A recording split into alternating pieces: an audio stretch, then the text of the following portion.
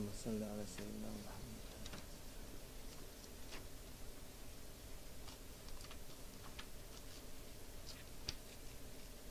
نويت الأربعين. أعوذ بالله من الشيطان الرجيم. بسم الله الرحمن الرحيم. نويت الأربعين، نويت الاعتكاف، نويت الخلوة، نويت العزة، نويت الرياضة، نويت السلوك لله تعالى العظيم في هذا المسجد.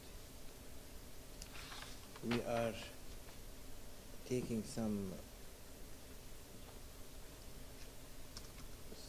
hadith or sayings that has been mentioned in many different sources, and we are taking from الجواب الكافي لمن سأل عن الدواء الشافي from Ibn Qayyim al-Jawziyah. Is a student of Ibn Taymiyyah. I'm taking from there because it's from their own sources, from their own things that they accept, in order that we can build on it as Ahlul Sunnah wal Jama'ah, drivers of Prophet sallallahu alaihi wasallam.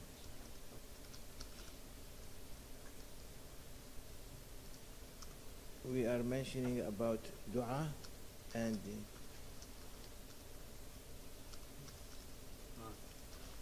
we are mentioning about du'as. Like now we have like 10 chapters or 10 lectures on that, or 12 lectures, and the importance of dua for curing, and also at the same time what we have to not to do in order that we will be saved in dunya and akhirah, and how Sahabah used to look at what Prophet ﷺ saying to them, and building on that their own sayings and their own statements. In the last lecture we mentioned about Sayyidina Abu Bakr al-Siddiq, Sayyidina Umar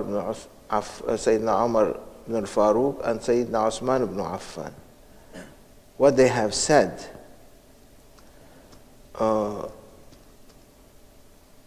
Because dua save you from the poison of akhirah and poison of dunya. And from poison of dunya, through these all kind of different negative energy, if we can call it poison, that affect your body, your system. And also the poison of akhirah, the things that affect your akhirah is that poison that you build up in your soul, on your soul, from sins. So the sins that you do in dunya, it will affect your body, dunya and akhirah. And Sahaba tried to be careful, to run away from it, and they wished many things in order not to see that kind of poison in that we will be dressed in akhirah. We mentioned about Sayyidina Abu Bakr as-Siddiq. I'm not going to repeat it,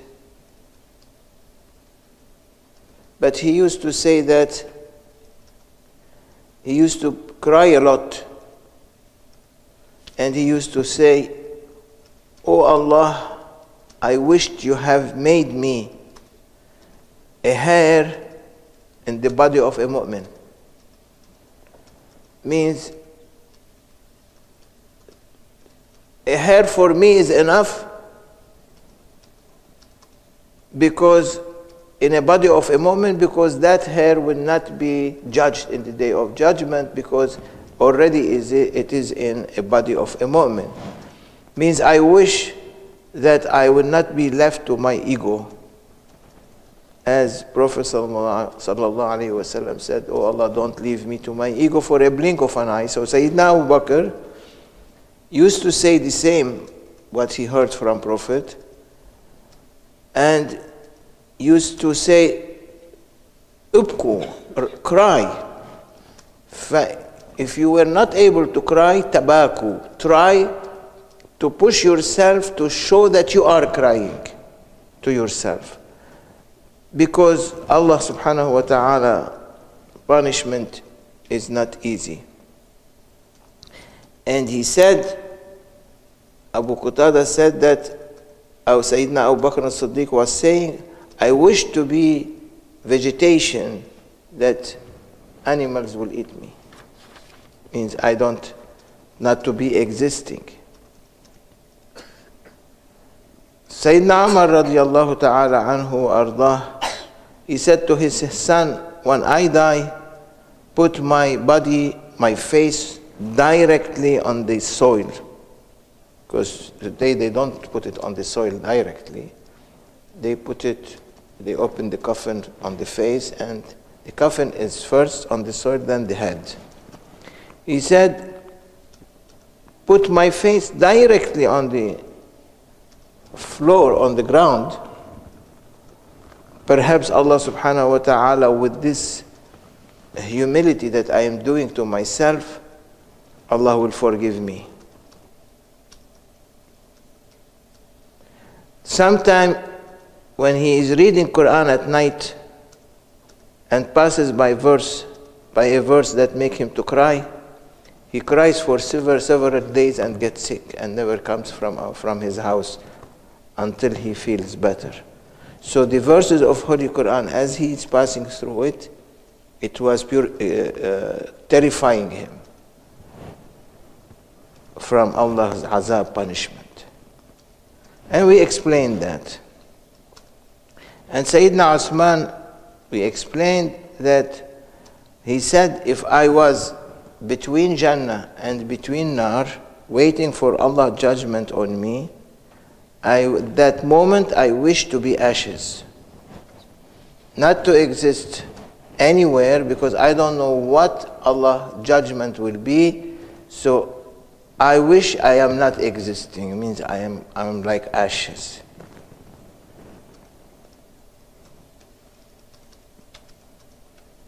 وهذا علي بن أبي طالب. Sayyidina Ali, it is said that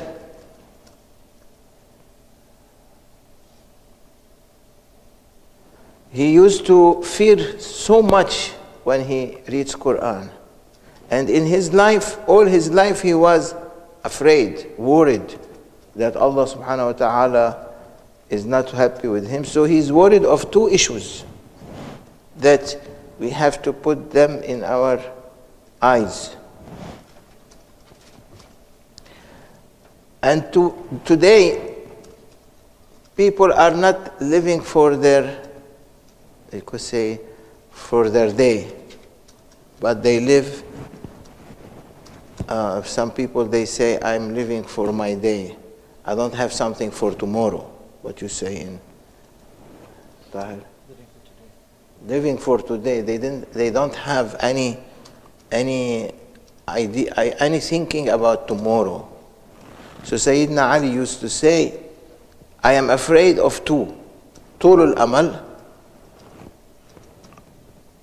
looking too much far in the future, that I wish to live so much that I want to have all this in my future life. And today everyone say to you, feels that he has to do plans for 10 years ahead or 20 years ahead.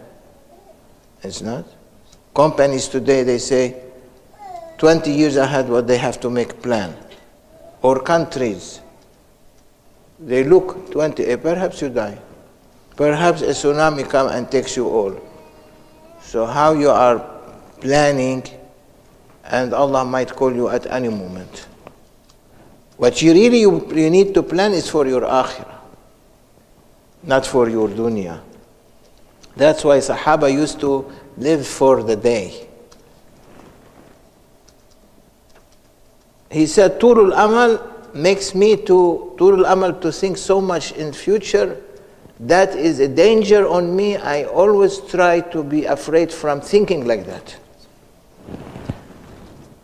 There was one of Awliyaullah, in Damascus, Sham, used to, I mentioned that before, used to live his own day.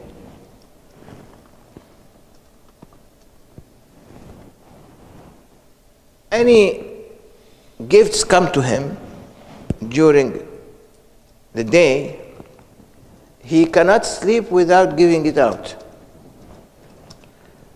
Many people, they might give him something as a gift or sadaqah to distribute. But we're speaking about what he owns, gift. He has to make sure that it's being given out. One day he came to his house. He already advised his daughter every day that distribute. If I am late, make sure you give everything out. One day came to his house and make wudu, pray 2 rak'ahs, going to his bed, and he was not able to sleep.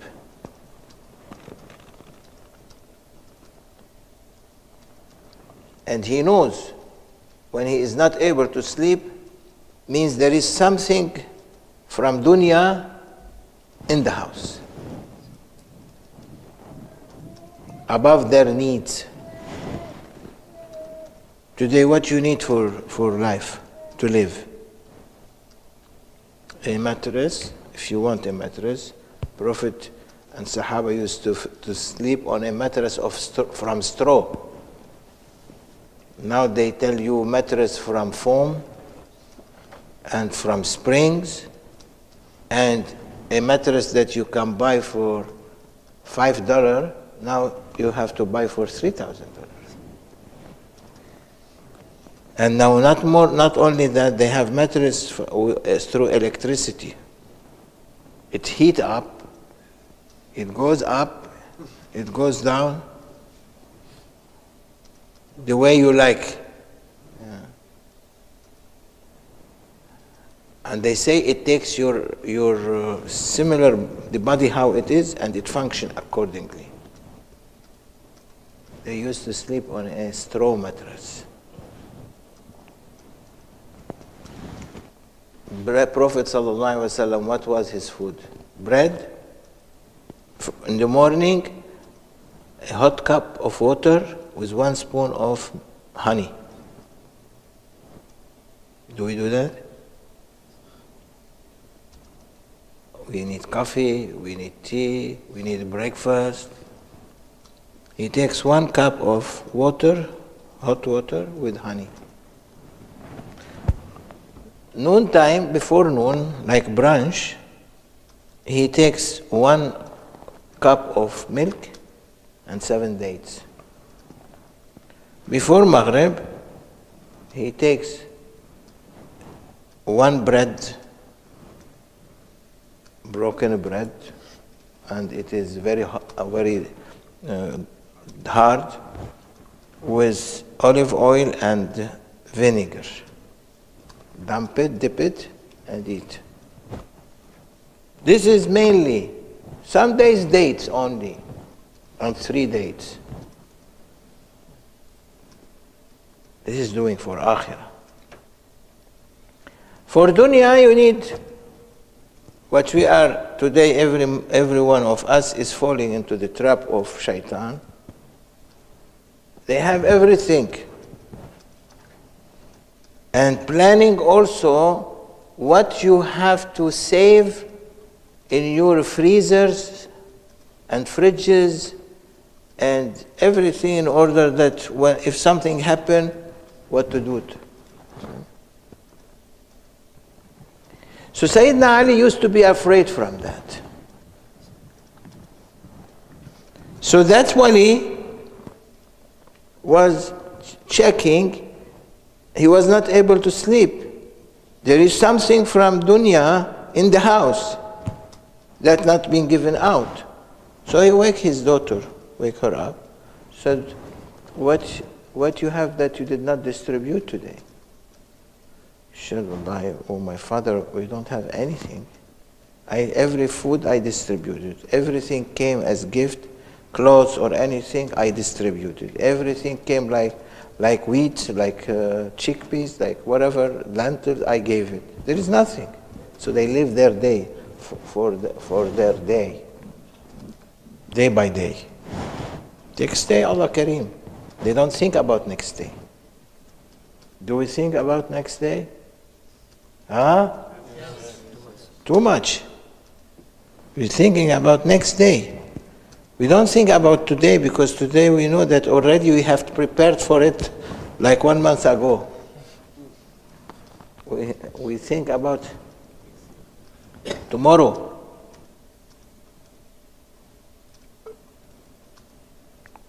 ولا تقل لشيء إني فاعل ذلك غدا إلا أن يشاء الله. Don't do to something that I'm going to do this tomorrow. Say, but if Allah wishes.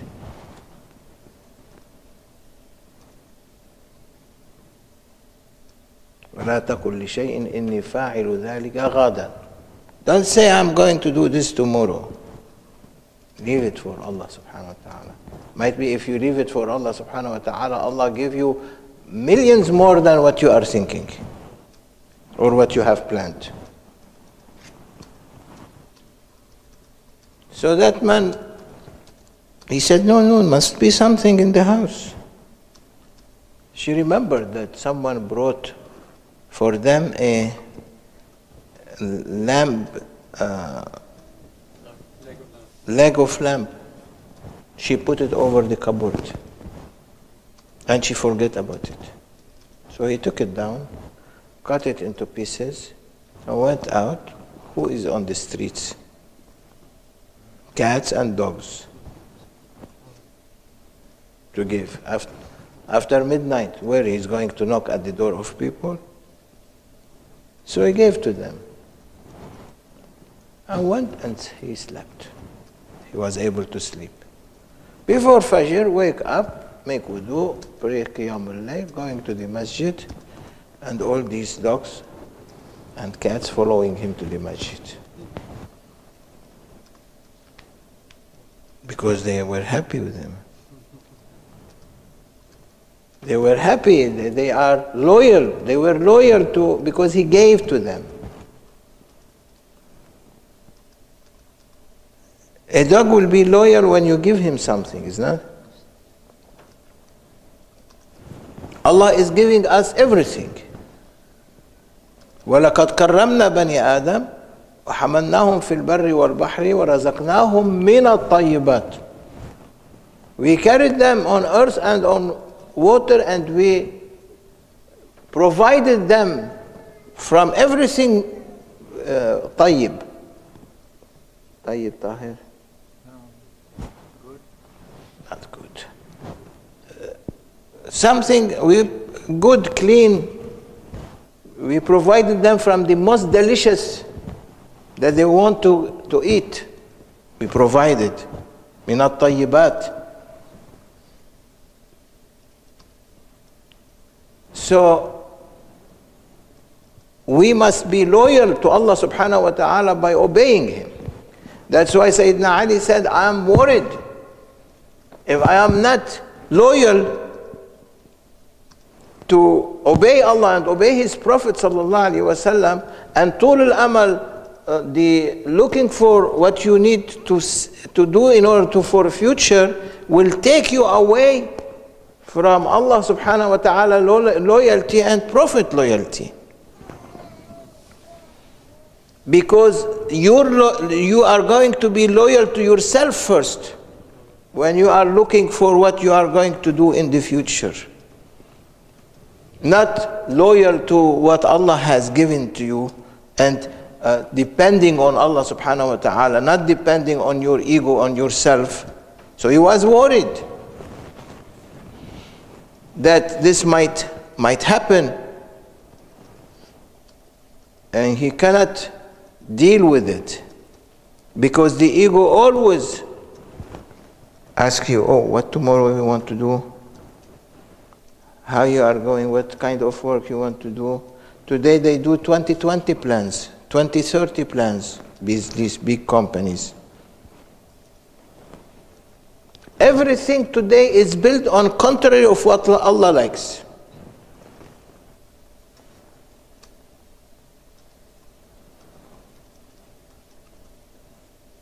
ما أريد منهم من رزق إن الله هو الرزاق ذو القوة المتين. I don't want from them provisions. Allah is the one who provides. Allah will provide them whatever they want.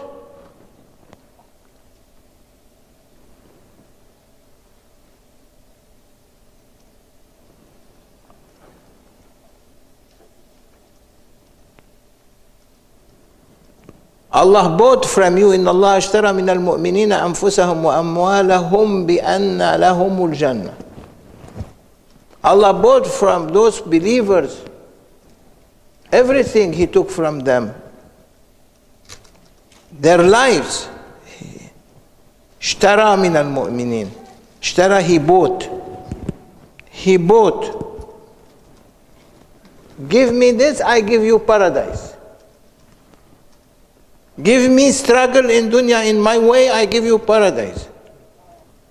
أنفسهم وأموالهم. Allah bought from the mu'mins, from believers, themselves and their money, their wealth, in order that I give them paradise. Today what we are doing, we are not selling to Allah subhanahu wa ta'ala. We are selling to who? To shaitan.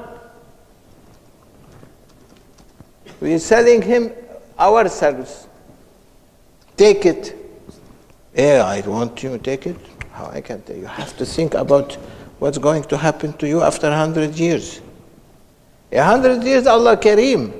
No. You have to think, keep thinking. So you begin to fight. Because when you think you need something, you fight for it.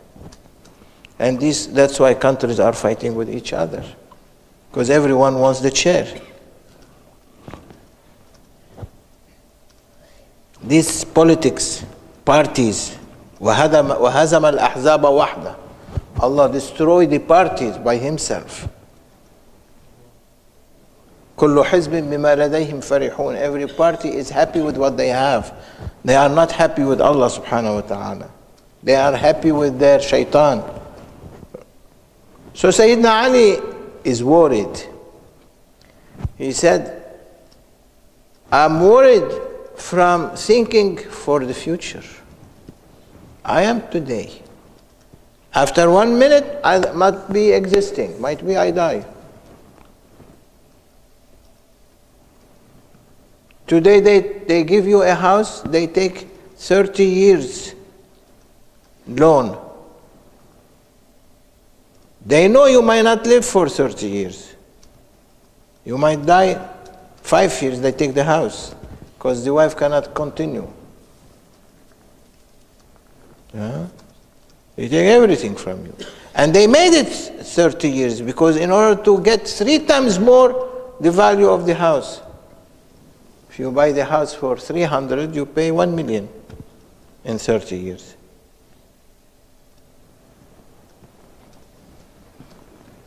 So everything built on wealth, on money, and anything built on money has to be built on shaitan. Anything built on iman, on faith, that's what can take you to akhirah and save you there. Anything on money, can you buy hasanat on money, with money? Can you come to him and say, can you sell me some of your hasanat, I give you that money? Huh? How? He doesn't guarantee himself that he has hasanat. Everyone, all of us, we cannot guarantee that we have something good, that we are doing something good.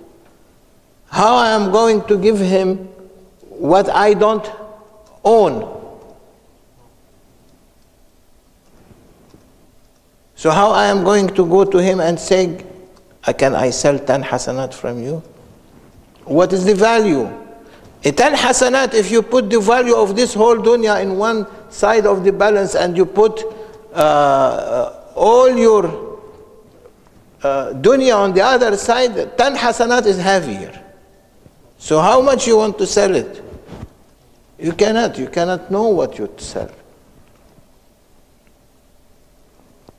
And today, they don't sell us anything except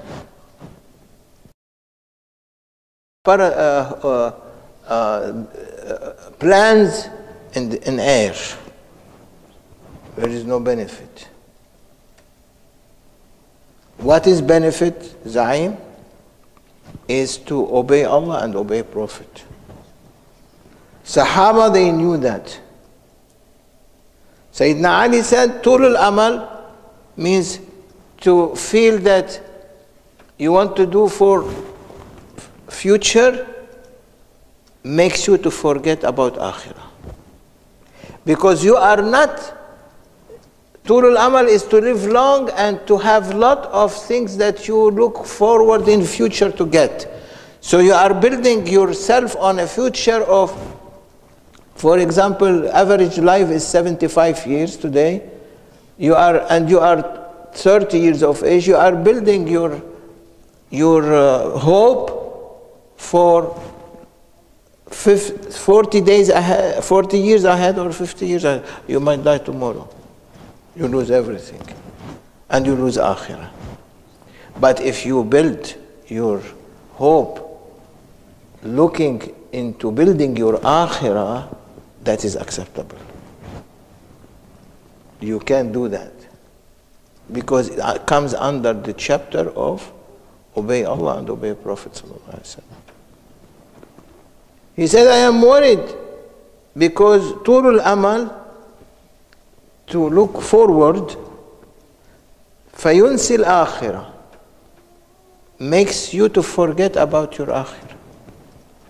وأما اتباع الهوى فيصد عن الحق. The second thing is to follow your desires.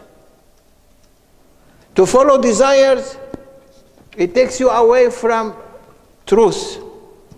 Because desires never on truth. Desires always is what shaitan is pushing into your mind to do. Bad desires. Good desires are very rare to come to your mind. Good desire, for example, not you prayed Zuhr, now just we prayed Zuhr. Good desire is to pray, to come to your mind, pray 100 rak'ats. Do you do that? Or come to your mind, pray 50 rak'ats. Do you do that? That's good desire. Read Quran. You open the Quran to read, hundreds of phones comes. People calling. So what you need to do? Unplug the telephone. Good desire. Do you unplug the telephone? I am seeing them, I am giving the khutbah on Jum'ah and people are I'm asking each other on telephone. The telephone on vibration, as soon as it vibrates, you see him took telephone from his pocket and checking. If you carry a stone or a masbaha when the imam was in the minbar, your prayer is false. Today, too many people, they speak with each other even. Because it's part of the Jum'ah, of the prayer. 2 rak'ats equal to the khutbah. You cannot move even in Jum'ah. Focus. Your focus is at the speaker, at the one who is the imam, the khatib. So he is worried, Sayyidina Ali karramallahu wajhah, he is worried, alayhi salam, he is worried about to follow bad desires. Tiba' al-hawa. And take him away from haqq.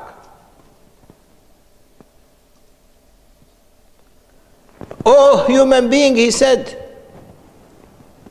Inna dunya qad wallat mudbira.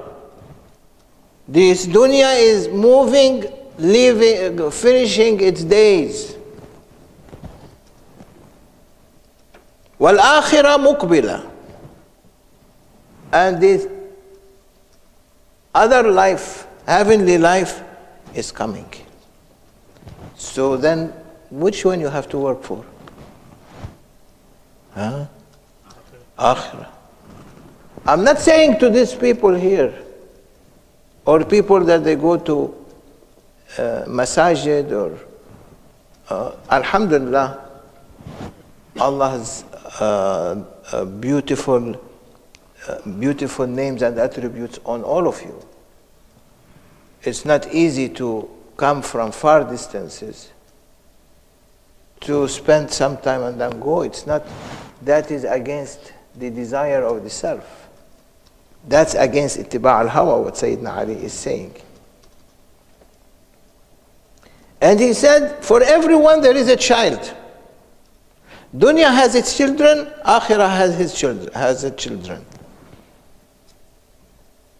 Be from the children of Akhirah, he's saying, Sayyidina Ali. Be from the children of Akhirah, don't be from the children of Dunya. And people who goes to masajid for a good cause, to learn, are people for the children of Akhirah. Don't fall into the desire of yourself. Ittiba' al-hawa. Too many today. May Allah keep us safe. All of us. Here and there, wherever they are.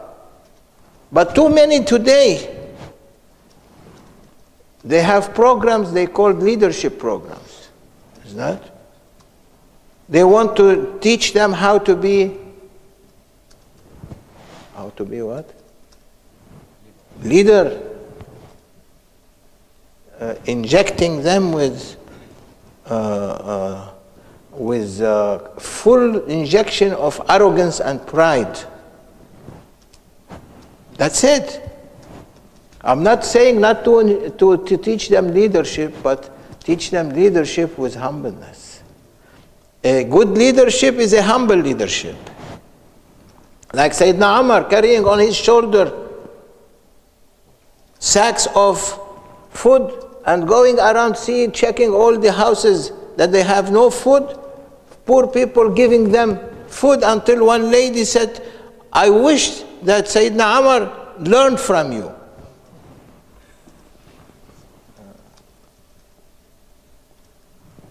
So, speaking to leadership, there are also leadership using any possible way to do in order to put themselves on top of everyone. From people of dunya, from people of akhirah. They don't care if they divide the community, but if they find a chance to sit on a chair. And this is what they are trying to do in every tariqah, and especially in this tariqah Naqshbandi Haqqani order. They are trying to divide. Ittiba' al-hawa, they are following their desires, bad desires. If I will say what I have heard from many people, what they are trying to divide, some people in different countries trying to divide the community to become more and more branches. What's the benefit? Then I tell you what will happen at the end. If you continue to do that, everyone will take his own branch and move with it. No one is going to accept what you are trying to portray, that this is the one that is responsible and the other one is not responsible, and you follow this one, the leadership will be this one or that one. It's not going to happen. Everyone will divide, and it will be a big division into hundreds of branches in the Naqshbandi Haqqani order. May Allah guide them all, guide us all, to not to reach that that way. To check people, asking them with whom you are, which division you are in different countries, and you promote one against one and trying to make a huge fracture from into the like fracturing a bone need 1 month and 6 weeks to heal. This will never heal that fracture. In the Muslim community today there is a fracture. In the Salafi community there is a fracture. They are fighting with each other. In the Ahlul Sunnah wal Jama'ah there are fractures, different groups. In the Shia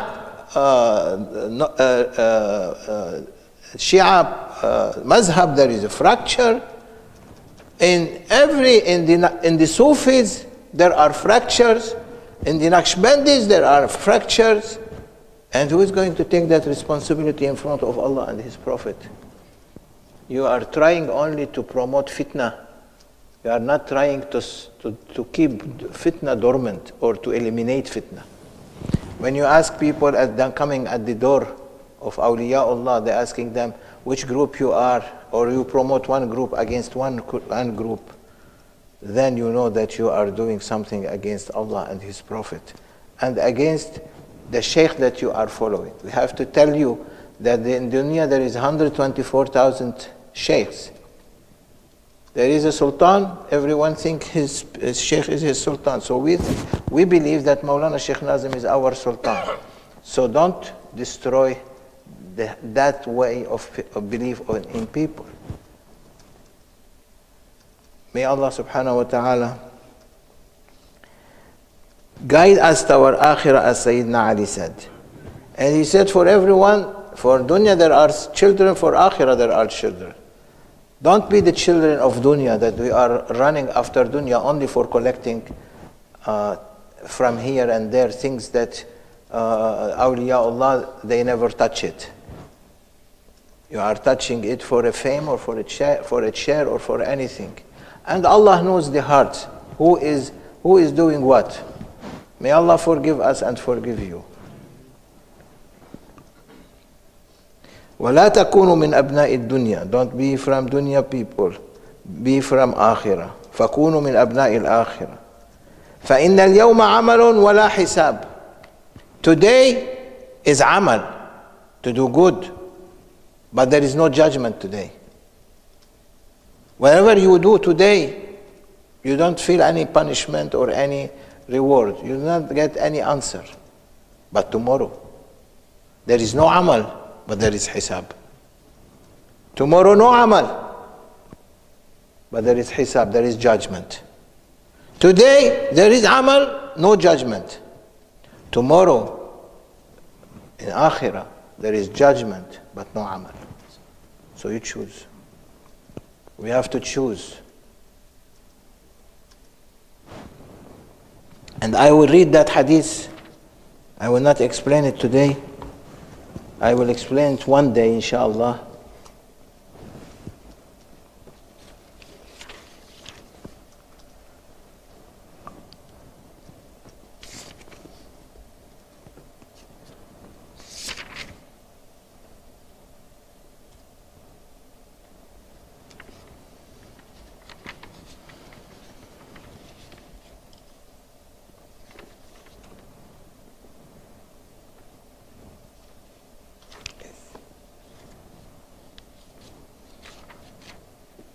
Allah is great.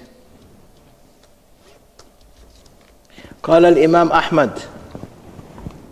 Imam Ahmad said in his Musnad, حدثنا الوليد بن مسلم. And those in this book, majority of the hadith, if not all of the hadith, they have strong sanad. حدثنا الوليد بن مسلم حدثنا صفوان بن عمرو حدثنا عبد الرحمن بن جبير بن نفير عن أبيه قال لما فتحت قبرص فرق بين أهلها. he said, from his father, he said, لما فتحت قبرص فرق بين أهلها فبكى بعضهم إلى بعض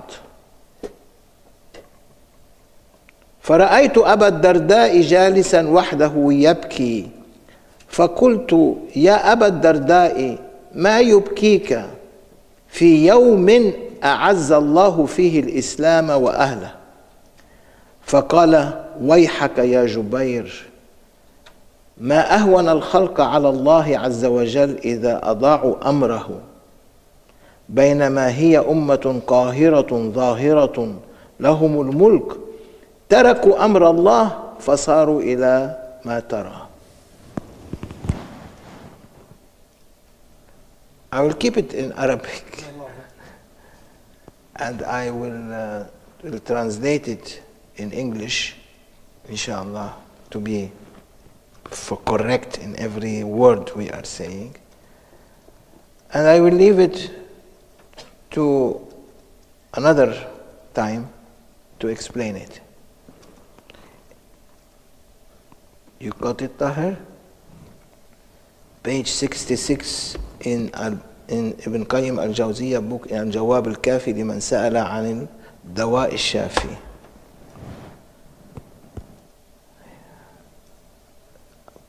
This is from Imam Ahmad in his Musnad. لما فتحت قبرص فرق بين أهلها فبكى بعضهم إلى بعض فرأيت أبا الدرداء جالسا وحده يبكي فقلت يا أبا الدرداء ما يبكيك في يوم أعز الله فيه الإسلام وأهله فقال ويحك يا جبير ما أهون الخلق على الله عز وجل إذا أضاعوا أمره بينما هي أمة قاهرة ظاهرة لهم الملك تركوا أمر الله فصاروا إلى ما ترى. السلام عليكم ورحمة الله وبركاته. We'll translate that later inshallah. حرمة الفاتحة. This is about what sins can affect the people, how it affect them. Sins, how it affect the people in their lives. And especially when Cyprus was being opened to Muslim, how their sins have affected the people there. And we'll mention it inshallah. Fatiha.